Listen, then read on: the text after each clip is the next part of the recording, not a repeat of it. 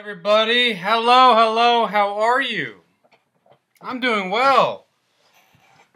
Thank you for asking. This is your humble, dear, spicy Uncle Carl from the new and improved more blue collar studios located in my basement area, if you will.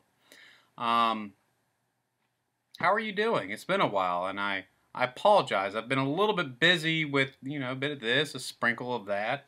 Life, work, toiling away, doing the blue-collar things that you and I do to just stay in the middle class. And that's just what we do. That's what blue-collar people do. They work, they toil away to feed their family.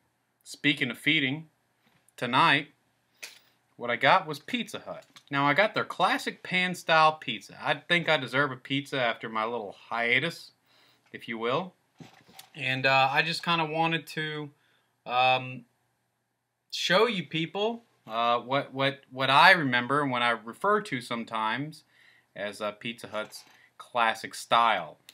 Right now, they're having a thing online, at least in my particular area, where you can get any large pizza for $10. Pan style, their new hand tossed junk, and whatever, the thin crust, if you will. And I thought, I deserved it. I need this, and it's a good way to bring everything back to full circle on the Karl network. My producers worked very hard. I can already tell you that lighting's going to be an issue in this location, so I might buy another light. I might not buy it, but my large production crew might. Anyway, let's open this puppy up.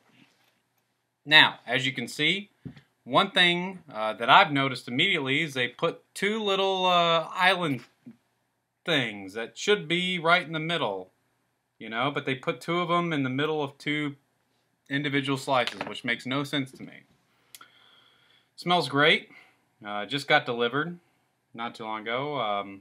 I must admit I did peek at it before I, showed it to you. I knew that was a kind of mess up. The guy was a little flabbergasted by my attire. I answer the door or go to the restaurant dressed as such. That's part of my deal. Anyway, let's take a bite. Enough talking.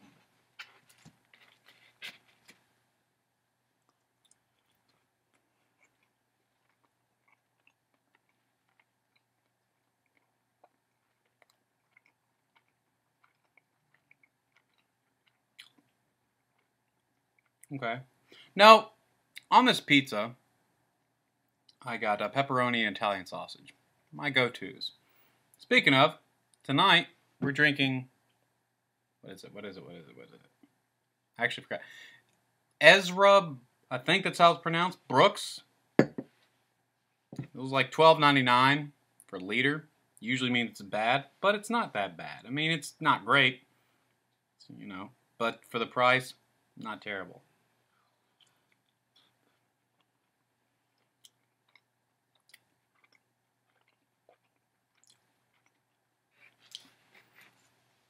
Now, it's been a while since I've had this style.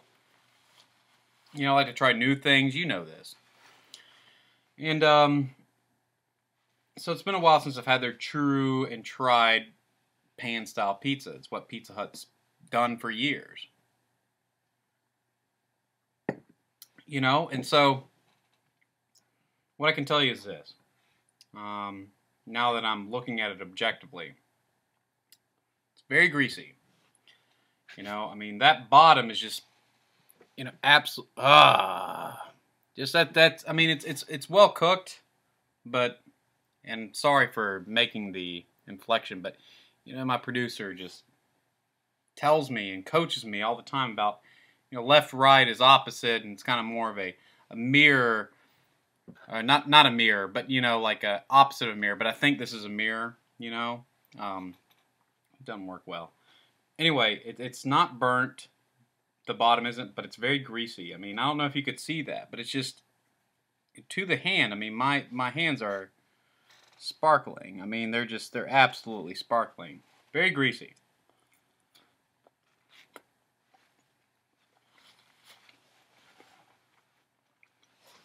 Pepperoni quality. It's okay. Nothing spectacular, but it's pretty good. Italian sausage is decent. I mean, I'm pretty sure these are the same toppings that are used on other Pizza Hut varietals, and that's okay. The sauce is tangy yet sweet, which is fine. And let's just go ahead and get into this crust here. Let's hopefully I can... Ugh.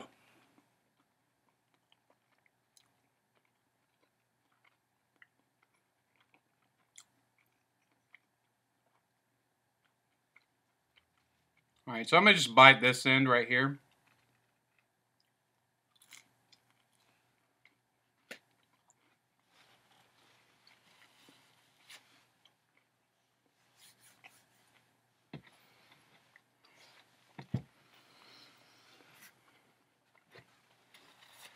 Got my own kitchen towel, not towel, but paper napkin or whatever.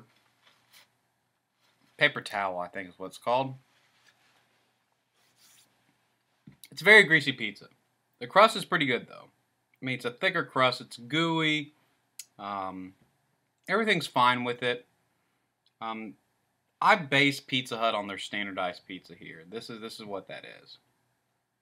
Is it good? Yeah, it's pretty good. For $10, it's a really good deal. But let's say if it wasn't on special, it was $10. What would I rate this? Let's see here.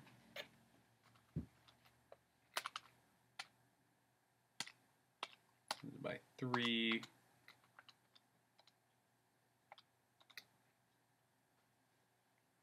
Right. Plus the flavor index. That's the key in my ratings. That's why you get so many decimals, is a flavor index. It's a personalized palate experience that only your Karl can really describe.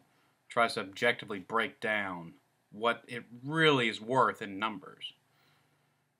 So, based on my calculations,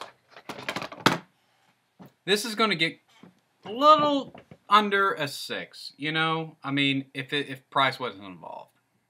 But since price is involved and it's $10, $10 for a large, that's a heck of a deal. Heck of a deal. So it's going to get 6.4872. Anyway, God bless. It's great to be back. We'll get everything worked out here, kink-wise, but I think this is a great new setting, and my producer did a really good job scouting this out. And thank you for staying with me and tuning in on the Spicy Karl Network. We'll talk to you soon. You take care.